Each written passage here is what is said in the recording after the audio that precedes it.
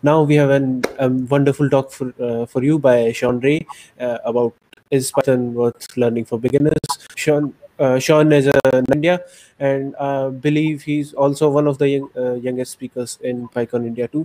So I'll not take any more of your time. I'm handing the stage over to Shawn. Shawn, good luck for your talk, and everyone, happy learning. Thank you, Nikhil. So, to all of you, hello and welcome to the last talk of the day here at PyCon India 2021. Congratulations on making it here. My talk is titled, Is Python Worth Learning for Beginners? Nikhil summed it up pretty much, but I'll go ahead and introduce myself once again. My name is Shawn Ray. I am a ninth grader from Bridgeland High School in Houston, Texas, in the United States. I am a Python programmer who I've been using Python for about 4 years now. And it's really been an amazing journey for me. And I really just want to give back, and to all of you who are on the ledge of deciding whether they want to pursue Python or not, kind of just help you out and help you make that decision. So let me go over the outline. Firstly, I'll introduce the big question and really introduce Python. Then I'll talk about my motivation, or what motivated me to go further in Python. I'll then talk about why Python was my first choice, really all the things that made it so appealing. I'll then talk about the features and exclusive features of Python. I'll then talk about the applications of Python, or where it is used. Then I'll talk about my achievements. And finally, I'll summarize. So let me introduce Python. So the big question that I'm trying to answer is that estimates have concluded that there are approximately 25,000 total programming languages. Of all these, why would a beginner choose Python? Now, this entire presentation is designed to answer this question, but let me first give you a short answer. Firstly, Python was created for programmers, not programs. This is really the biggest thing about Python. It's really the core value of Python. It was designed not just to make it very easy for programs to run, but also with the comfort and usability for the programmer in mind. The second thing is that in comparison to top competing programming languages, Python is a language which has simpler syntax, lesser memory consumption, more readability, and more object-orientedness. These four things are very important features of Python. Simpler syntax means that the code is simpler, literally. It's more concise, and it's just more simple in general. It also has lesser memory consumption, meaning that it has a lot of efficiency techniques that allow for it to use less memory than even if it's the same task. Then, of course, more readability, which means if you just look at Python code, you'll be able to understand what it's doing a lot more than if it were some more complicated programming language. And more object-orientedness. Object-orientedness, in case you don't know, is essentially just modularity.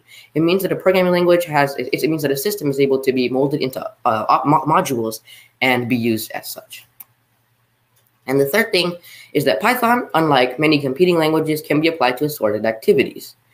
Now, before I move forward, I want to go ahead and give you this quote from Dan Callahan at PyCon USA 2018. Quote, "There's an old saying, Python is the second best language for everything," unquote. And in my experience, this could not be more true. I mean, really, any task you find, I've done so many different things with Python, and I have to say, it is rarely the best language to accomplish a task, but no matter what, it's always going to be somewhere up there. And that's an amazing accomplishment. Being good at one thing is great, but to be an all-rounder and be good at pretty much everything is an even bigger accomplishment. Let's talk about my motivation now. The first thing is that I recognize the potential of computer science. Computer science today is one of the world's biggest industries. And really, there's not an industry that's more potential than computer science. There are, but computer science is one of the most potential industries. And to enter it is definitely something that a lot of people would probably be interested in. And I was definitely one of those people. Continuing, the recently begun global digital millennium runs on technology. The digital millennium is a name given to the era starting in the year 2000. And really, it's really the word given to the absolute boom in technology that we've seen since 2000. And really, we've seen technology just seep into every sector of life for people. And of course, that means that with more technology, there's a greater need for programmers. The next thing is that many top companies want Python developers, including FANG companies, Facebook, Apple, Amazon, Netflix, and Google. Python being such a language that's demanded in such a massive quantity means that companies too are really interested in getting Python developers because of really how Python has so many uses within really any context. And if you are looking for a job, Python is a great place to start. Further, if I want to develop my career in computer science, the time to begin is now. Really, that applies to everything in life, but including of course, programming as well. The time to begin is always now. With increasing competition and more people that are entering into the sector, the faster you begin, the faster you learn Python, the better off you are. Lastly, I must know programming for present education, future education, and to get opportunities. As I said earlier, I'm in 9th grade, therefore I'm in high school. And in present education, I do have to take some computer science classes. I also will in the future, and even after I graduate, to get many opportunities, I will have to know computer science. And of course, Python is a great place to start even then. So let me now talk about why Python was my first choice. The biggest thing for me is open source. It's really any programming language that's open source has a bit of an advantage because firstly, that means that it has to be free. Second, it means that anybody in the world can download that source code and find bugs and errors and fix them and publish them back to be used in the next Python version, which is a big benefit that some programming languages that are not open source may not have. And of course, along with that, that means that the language is cross-platform compatible. The next thing is that it's elegant. When you look at Python code, it's not a disaster of words and phrases and weird types of random, jargon. Instead, it's quite clean. And even someone who's never seen Python before could look at it and could clearly see the structure in it.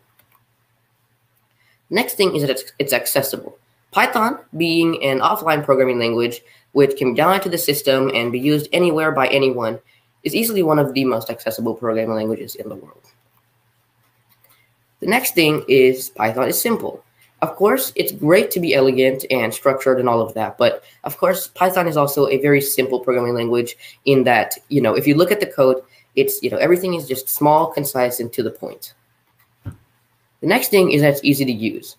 Of course, Python being pretty much used everywhere means that there's also a lot of different ways you could use it. You could use it in the command line. You could use it in a bunch of different IDEs. You could even, I've seen people just write it in a notepad or something like that and then run it. I mean, Python is one of the cleanest languages for being able to be used.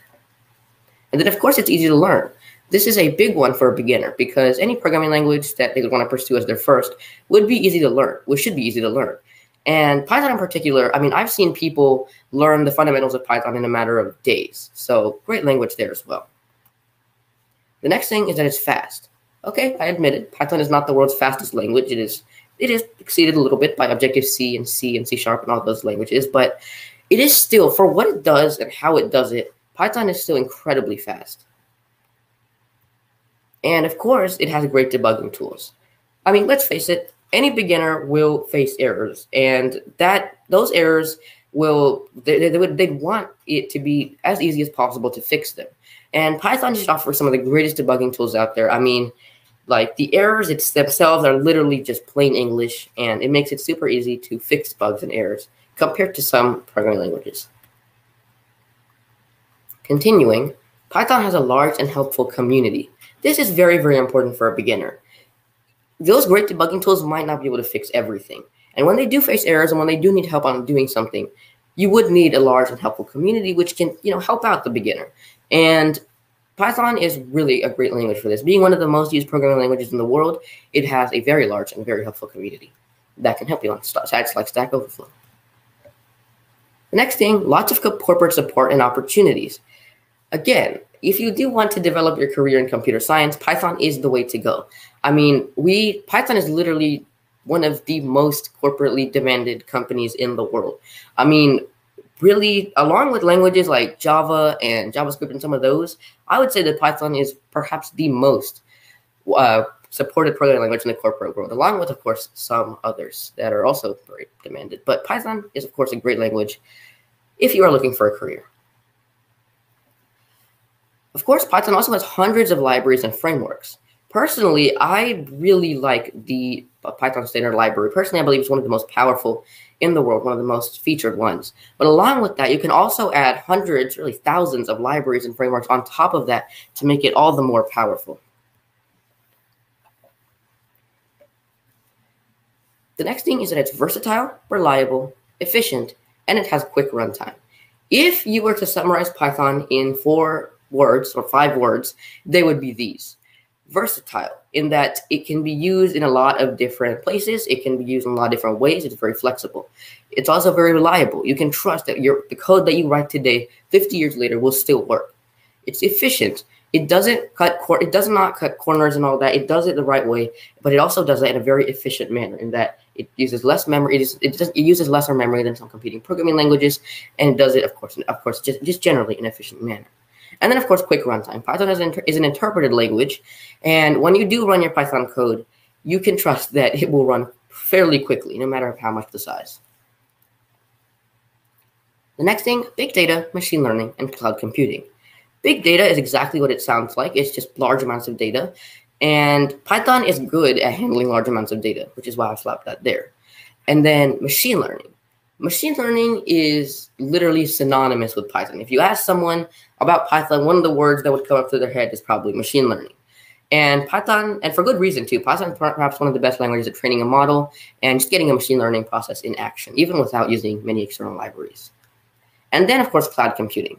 Python standard library has good integration with the internet and the ability to run your code somewhere else, not just your local system. And of course, the libraries and frameworks make that whole process even easier than it already is. And then, of course, Python is flexible.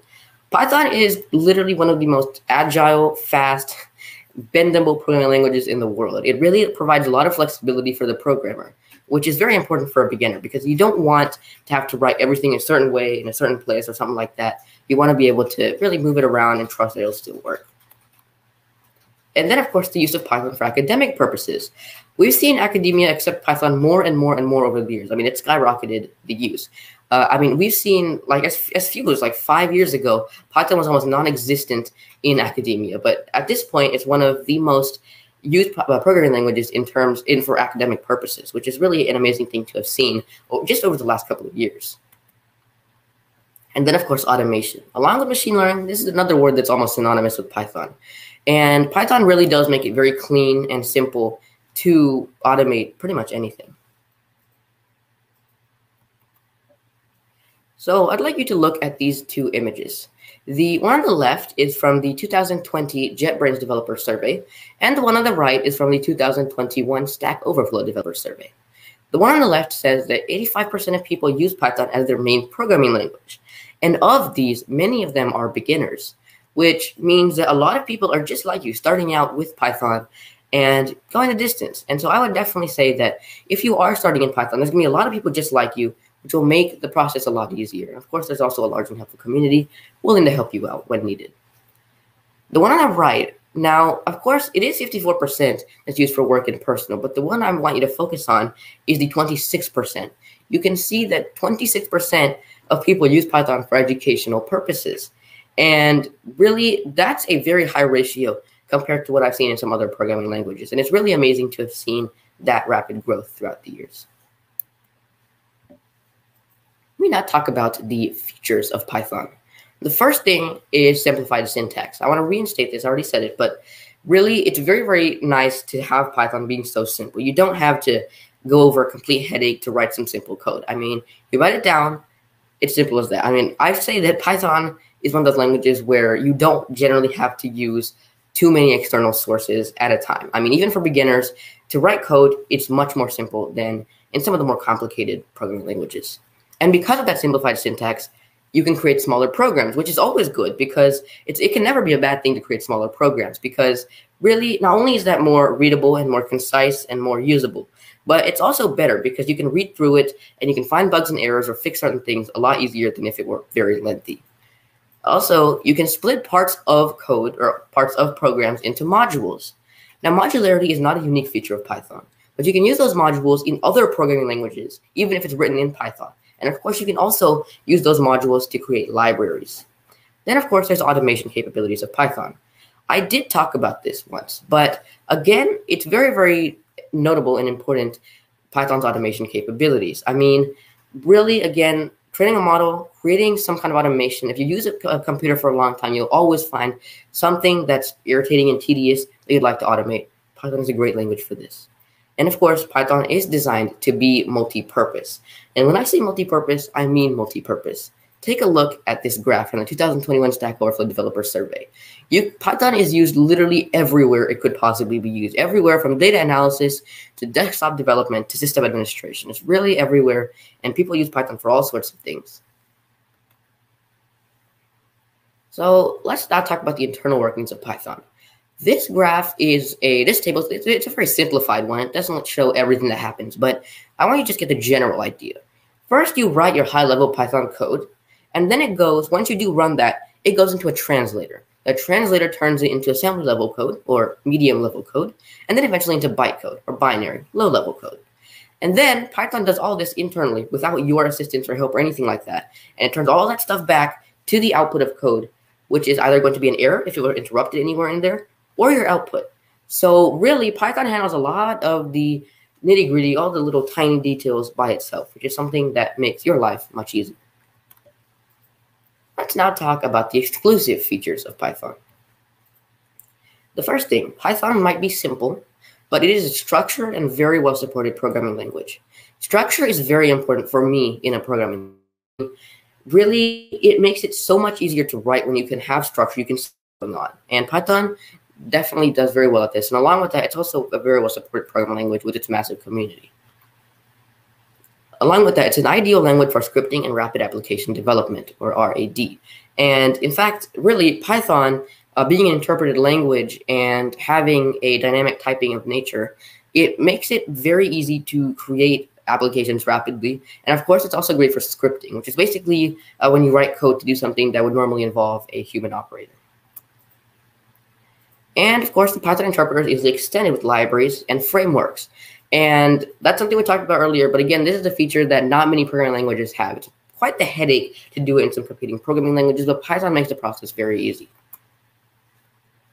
Now, so here are the applications of Python. Now, before you even look at this, I want to go ahead and say, you do not need to understand everything you see. That's not the objective of me showing you this. What I want you to see is all the places that Python is used. I mean, it's used everywhere from web development with frameworks like Django and Tornado, to scientific and numeric purposes like NumPy and SciPy, to graphical user interface development with things like PyQt, to software development, all the way to system administration. And it does quite well at all of these tasks. So let me now talk about Python for AI and machine learning. Personally, I established 5 criteria that make a programming language good for AI and machine learning. You may not agree with all of these, but I'd say that these are some fundamentals that a programming language that's good for AI and machine learning should have. The first criterion is that it's powerful and able to support big data. I already talked about how Python is a great language for using large amounts of data, and of course, this criterion is easily passed by it. The second criterion is that it must be a modern, up-to-date language, which will not suffer entropy for a long time. Entropy literally means just this fact that everything will eventually fall into disorder and stop being used. In a programming sense, it would be that a programming language will eventually be replaced by a superior programming language, and it'll almost completely fall out of use. Now, Python is, here is another picture from the 2021 Stack Overflow Developer Survey. It is literally the most wanted programming language in the world by a margin, which means that you can trust that it's not going away anywhere. The third criterion is that it must support extensions. Now, I think I've already stated enough times that Python has hundreds of libraries and frameworks, so this criterion is also easily passed. The fourth criterion is that the language must have an easy interaction with other languages. Now, Python, you can literally package it into a module and use it with other programming languages without even changing the code. So this criterion is also, I don't think I need to speak further, easily passed. The fifth criterion is that it must have high levels of support globally. I was just talking about the large and helpful community and also the large amount of wantedness. Large amount of wantedness means there's also a lot of people using it. So high levels of support globally from companies and from people, definitely another thing that Python has, making it one of the best fits for AI, machine learning, and deep learning. So I want to briefly go over how I ended up learning Python. In 2015, I started learning HTML. At this point, I didn't really realize what a programming language was exactly. I just thought, programming is doing something to a computer that makes it do things. But in 2015, I started doing HTML unknowingly. I just thought, it was programming. But in 2016, I moved on to JavaScript, which is another network or like web-oriented programming language. Later in 2016, though, I realized what a programming language was. And that's when I really started getting interested in programming. I started experimenting around with PHP, Java, and Python to kind of see what was good and what was good for me. In 2017, I made up my mind and I decided to go with Python. And since then, I've been able to accomplish a tremendous amount. I've been able to create educational resources, including a YouTube channel, and help nearly 20,000 others to learn Python for both advanced learners and beginners. And that's called Coding with Shawn.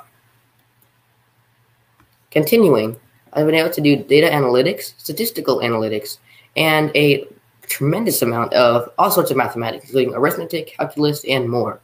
And that's something that is really incredible because, firstly, data analytics means that there's a lot of math involved. Statistical analytics means there's even more math involved.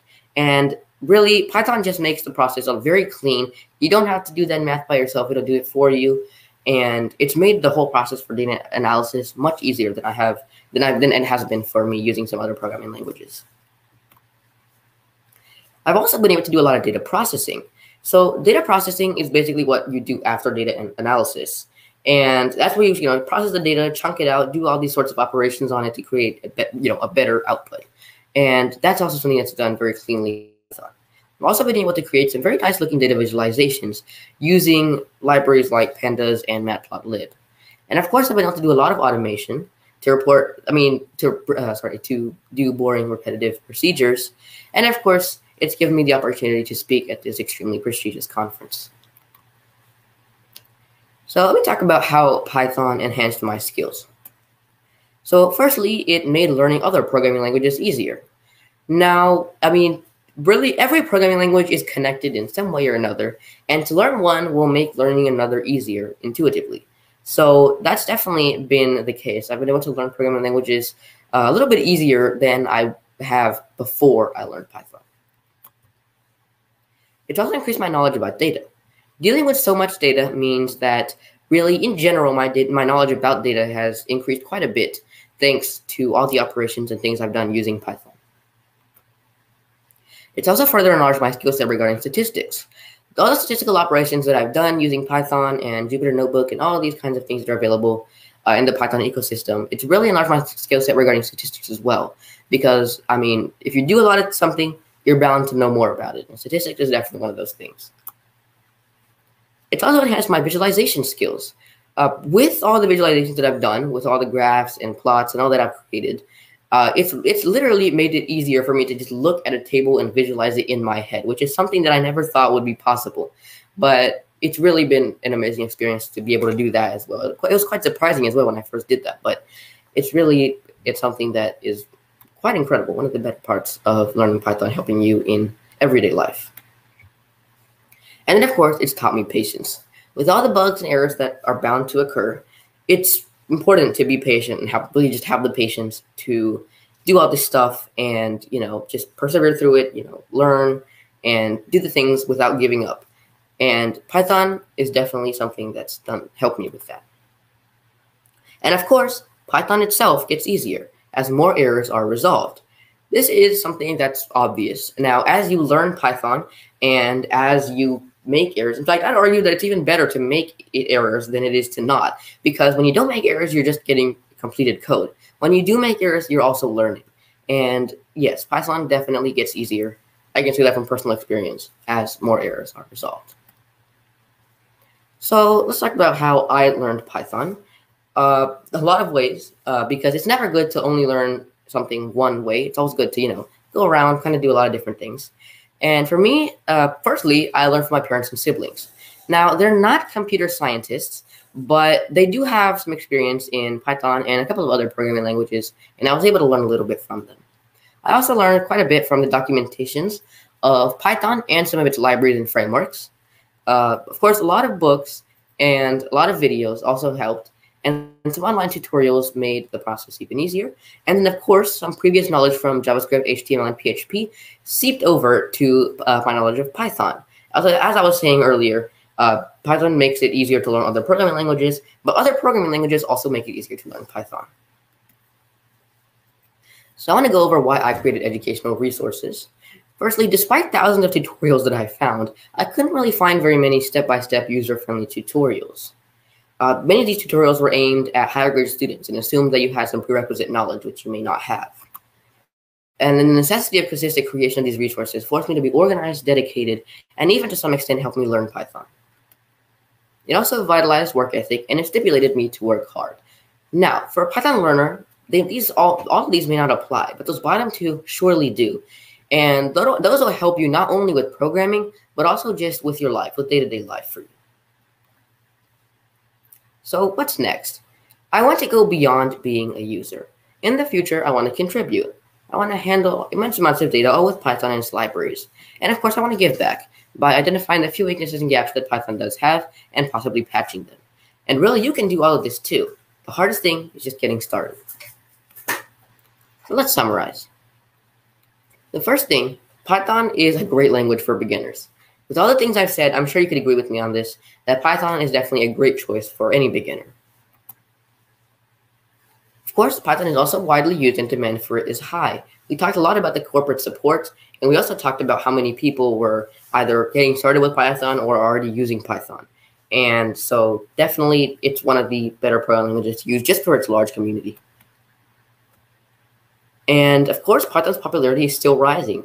I showed you that image from the Stack Overflow developer survey about how Python was the most wanted programming languages in the world. And really, we can only expect its popularity to keep rising for quite a while. And again, the best time to start is now.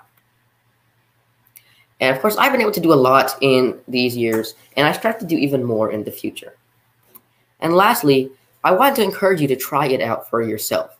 There's no better way to know if something is right for you than to just try it. And really, Python, if you do try it out, I'm sure that a lot of you will find it to be a great programming language that makes everything really nice and comparatively easy. And I'm sure that you'll all like it. I'd like to acknowledge Mr. Manikant Roy, who helped me make this presentation, and also my parents who have helped me from day one. And I'd also like to thank Bhavin, Pradvan, Vishal, and the whole PyCon team for making not only this presentation, but this whole conference possible. And I'm sure the audience are really grateful and thankful for all that you've done. Here are the sources and credits, in case you wanted to look at that Stack Overflow developer survey or the JetBrains one, or some of the images that I used. Those are here. And at this point, I'd be glad to take any questions.